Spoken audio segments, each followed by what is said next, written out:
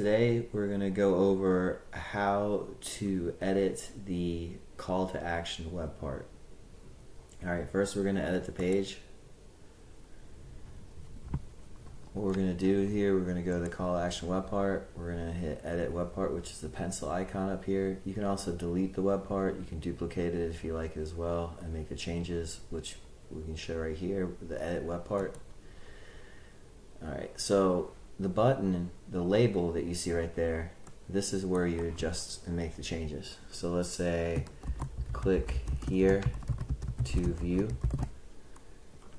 and or just say click here, that way it just shows. And then the button link, this is where you drop the link, and we'll just drop a URL. Let's just grab this right here,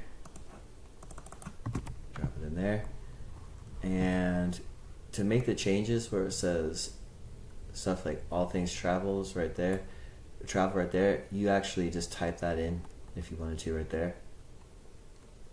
That being said, you make the changes, you hit republish,